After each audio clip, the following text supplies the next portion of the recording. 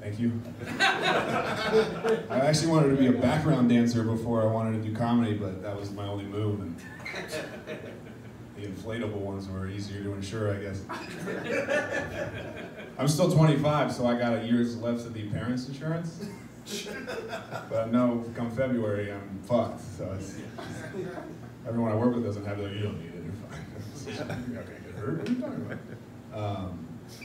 So I gotta get crazy, I feel like, the next, you know what I mean? Until it runs out, I gotta do something that I can put to use to be a waste. I gotta like ride dirt bikes or woo! I'm climbing. Blackout 5 days a week. That's service industry stand up. It's called the Gaddy. I want to talk about the service industry diet, the health plan. We're all on it, I guess. You know what I mean? I actually used to be like really fat. I played college football, so you're looking like 100 pounds less Joe. And every time I see people from back home and or whatever, they're like, oh my God, you're so skinny. How'd you lose all the weight? Blah blah. And the answer is simple. You lock yourself in a confined space and you walk around it for 8 hours. And then you apply cigarettes and cocaine, and it just falls off. Well, anyone can do it, really. Doesn't work. Someone, please find this man cocaine.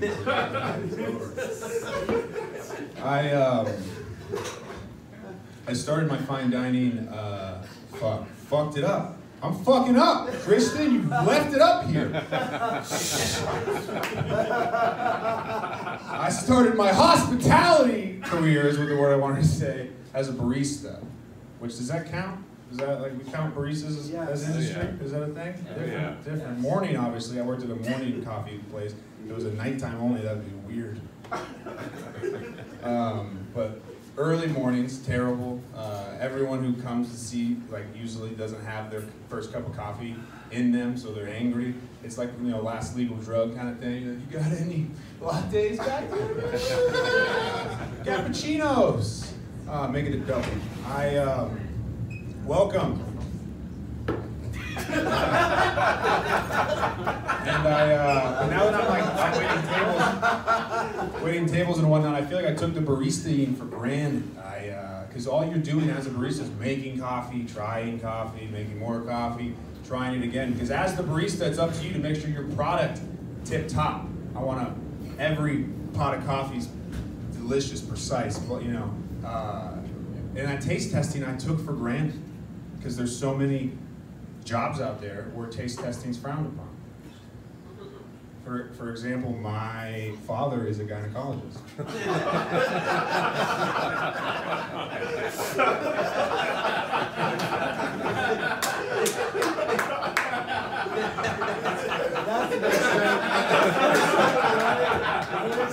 It's actually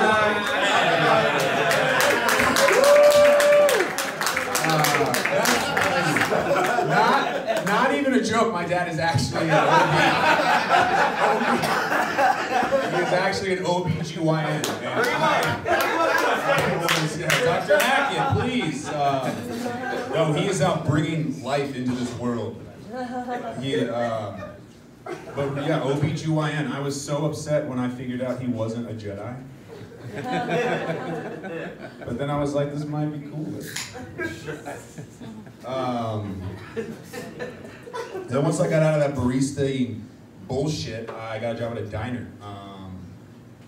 Because, you know, like we started, like I was going to do comedy, and then it was like, you can't have a real job and do comedy, you got to do something else. Table. Anyway,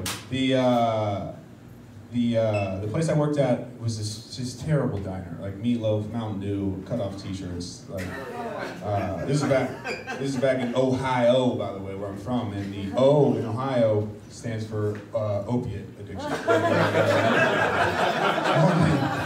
You could only imagine the kind of clientele you'll get.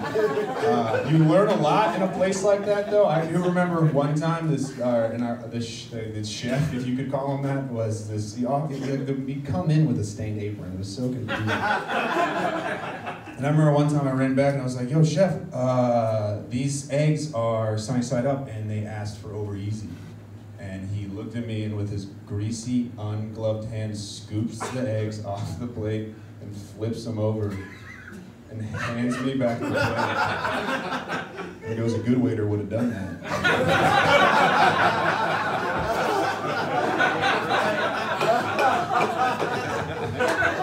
I come back to the table, I'm like, they're really fast. Now I'm fine dining. I work at a steakhouse down in the Loop. Unqualified, should not be working there. No, everyone I work with is like a super old career server, or they're super gay. Some are both.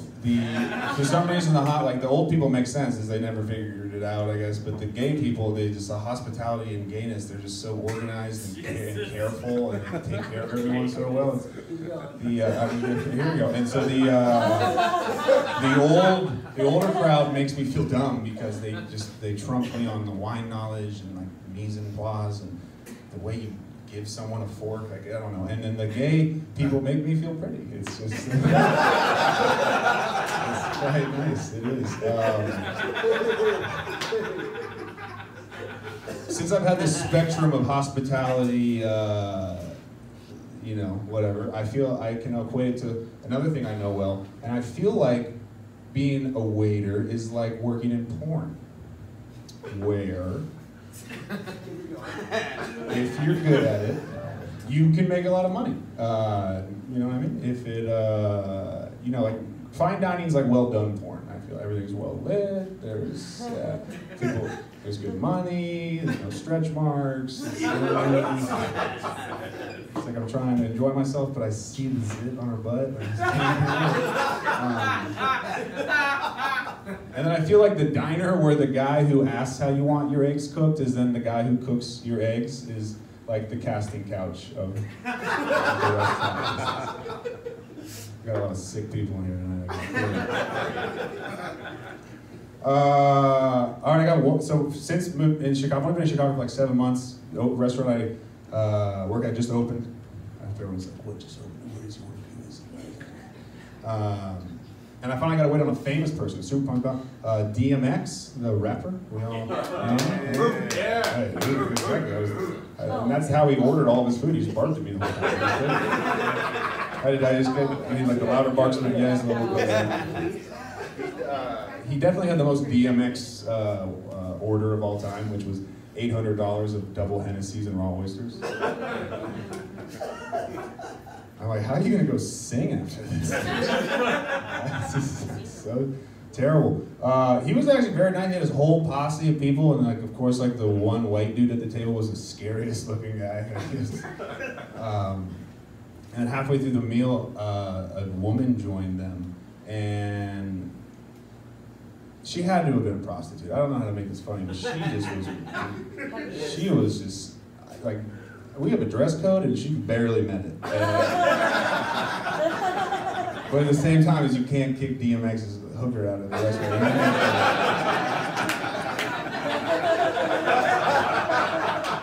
So I just gotta paint the picture. So it's like it's a high.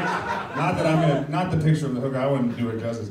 I got nice legs though, I tell you what, I could. Anyway, so it's a high top, and I do well at high tops because I'm as tall as them, so it works well for me. So the lady comes in, and this is Mr. X, and then so he's sitting down, and then the lady comes and joins, and I come up between them because I wanted to like smell him. I was interested. What's going on with this guy? But she comes and sits down, and as the, welcome, yes, may I please, wonderful, can I? And she's like, I need sweet red wine, which I don't even heard of sweet red. Back up here is like, you bring him a glass of Pinot, and then I literally, it's simple syrup and fucking crazy. She's like, this is good. I'm like, it's an 08. And then we get through that debacle. I was like, some food this evening. Would you like to join in on Mr. X's diet? And then she's like, I'm gonna do the lobster. He was like, yo, over there, that side, that's the fucking side of the menu. You order from over there, you know what happened. We fucking tonight.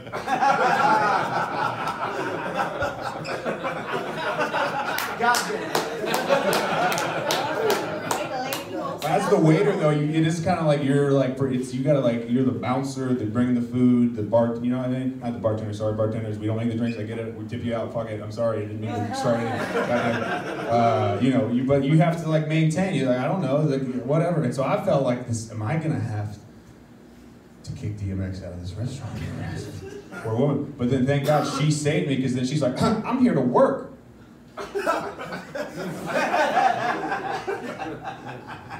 One lobster, thank you.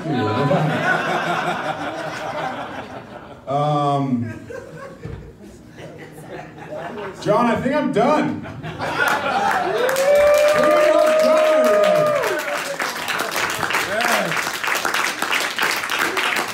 Hackett, everybody.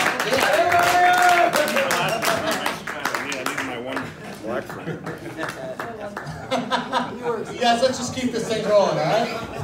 How are we feeling about that? Next guy.